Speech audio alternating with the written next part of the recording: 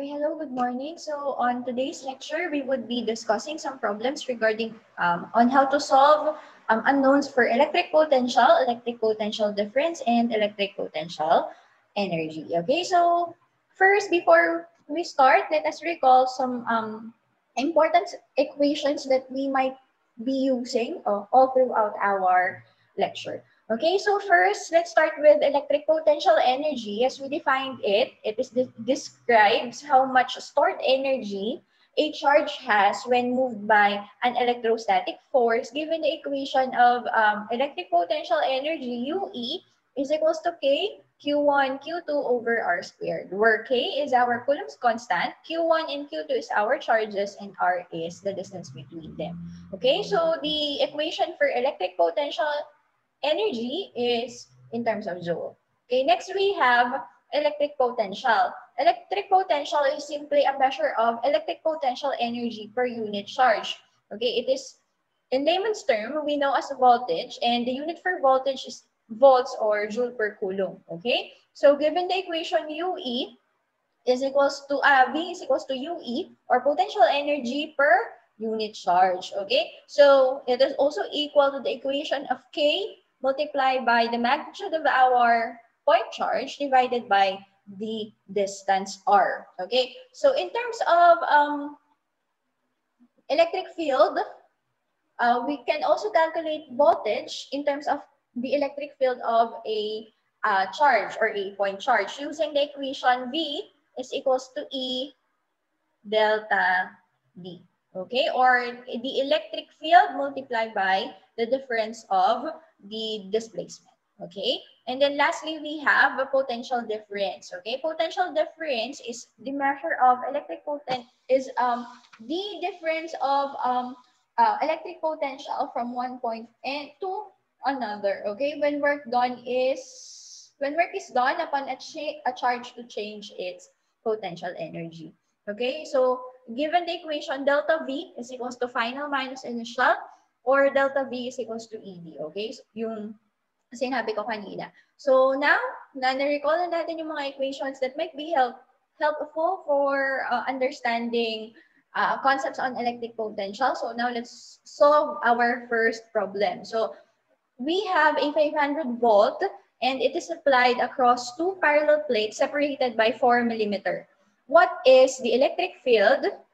What is the force that will be exerted on a 200 microcoulomb charge, and then calculate the final speed and acceleration of a 0.1 gram charge as it moves from rest at one plate to another. Okay, so given na dito sa ating diagram, we have two plates. Considering that the first plate is have high potential charges, okay, positive charges, and then yung isang plate natin, negative charge.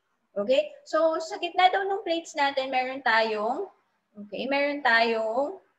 yan, point charge. So ang value ng charge natin is equals to positive 200 microcoulomb. So the mass of our charge, okay, mass ng charge natin is equals to 0.1 gram. Okay, so i-convert natin to sa kilogram, 1 times 10 raised to negative 4 kilograms. Okay, so the distance between these two plates is given 4 millimeters. So ang distance natin B is equals to 4 millimeters. So sa meter, gamitin natin yung SI unit is 4 times 10 raised to negative 3 meters. So ang una daw nating hahanapin, since nakuha na natin lahat ng given, volts. Okay, so yung delta V between these two plates is equals to 500 volts. So yun na lang pala yung kulang. So ang first unknown, letter A, is the electric field.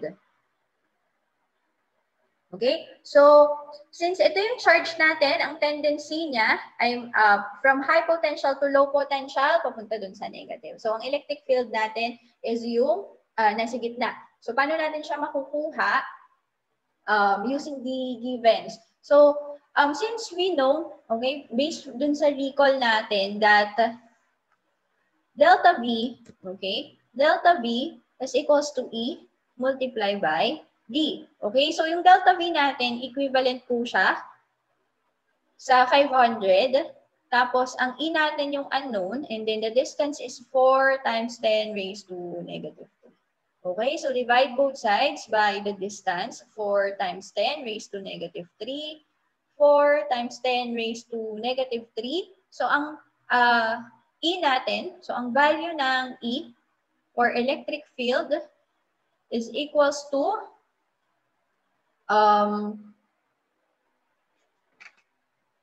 200, tama ba? 125,000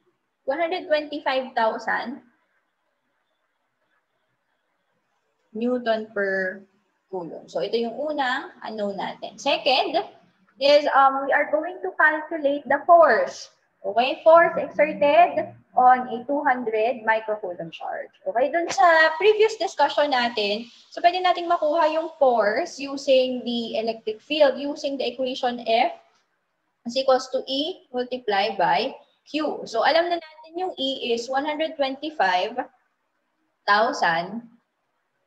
Newton per coulomb. So, i-multiply natin sa value ng charge, which is positive 200 microcoulomb. Ang micro ay negative 6 coulomb. So, matitira po tayo ng value ng force, which is 25. Okay, 25 newtons. Yan. And then lastly, calculate the acceleration and final speed, okay, of 0.1 gram charge, okay, as it moves from rest, okay, and to one plate to another. Okay, so unahin po muna natin dyan is yung acceleration. Makakompute po natin yung acceleration using Newton's second law. Okay, yung F is equals to ma. Okay, nakalculate na natin yung force, which is 25 Newton. Ang mass ng object natin or ng charged particle natin is 1 times 10 raised to negative 4 kilogram. Okay, so makakompute natin yung acceleration. Okay, divide both sides by 1 times 10 raised to negative 4, 1 times 10 raised to negative 4. Acceleration would be equal to 250,000 meters per second squared.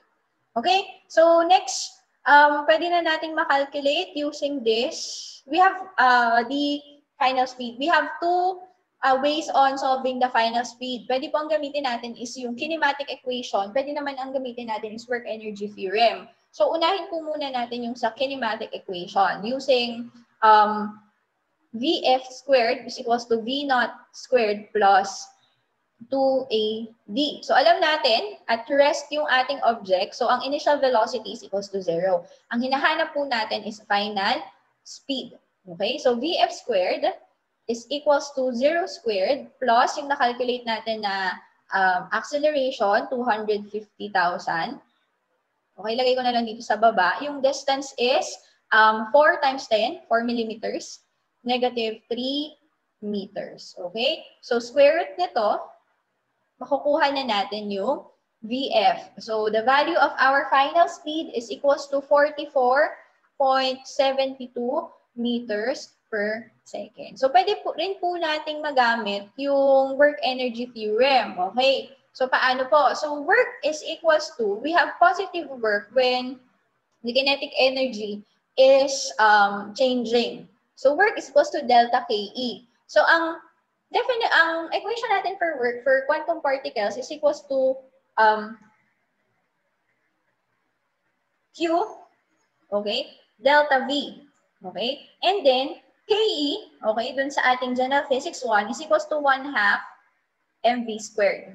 Okay? So, ang value ng Q natin is 200 times 10 raised to negative 6. So, yung V natin, delta V natin is equal po siya sa 500 volts. So, 1/2, ang mass ay 1 times 10 raised to negative 4. Okay? And then, velocity squared. Okay, so divide both sides by 0.5. Okay, so 1/2. 1 times 10 raised to negative 4. 1/2. 1 times 10 raised to negative 4. Okay, tapos square root natin. Yan, square root natin. So, makakompute rin po natin final speed or velocity is 44.72 meters per second. Okay, same lang din yung magiging answer. So, yun. Okay, now let's move on with our second problem. So, we have here a charge which has radial, okay? So, yung charge natin, yung arrows na to, yung red arrows indicates the electric field, okay? Ano po yung bilog na nakapalibot sa kanya? Yung bilog na nakapalibot sa kanya is what we call the equipotential lines or equipotential surface. So, the name equipotential surface is given to a surface consisting of a continuous distribution of points having the same electric potential, and equipotential surface are always perpendicular to electric field lines. So, ginagamit po natin kadalasan yung equipotential surface para makapag-locate po tayo at masukat po natin yung distance, okay, between our 2 points. Okay, so for example, this is point A and this is point B. Nagkataon lang, naka-place siya sa isang electric field, pero supposedly, para ma-measure natin yung distance between them, okay, gumagamit po tayo ng equipotential surfaces. Okay, but so hahanapin muna natin yung voltage at point A, tapos yung voltage at point B, para makuha natin yung difference between them. So let's start with finding voltage at point A. So ang equation natin of a voltage is equal to sa KQ over R. Okay, KQ over R. So ang K po natin, equal po siya sa 9 times 10 raised to positive 9 multiplied by the charge of our ginamit nating test charge, which is 1.6. Okay, charge ng ating electrons, negative 19 coulomb.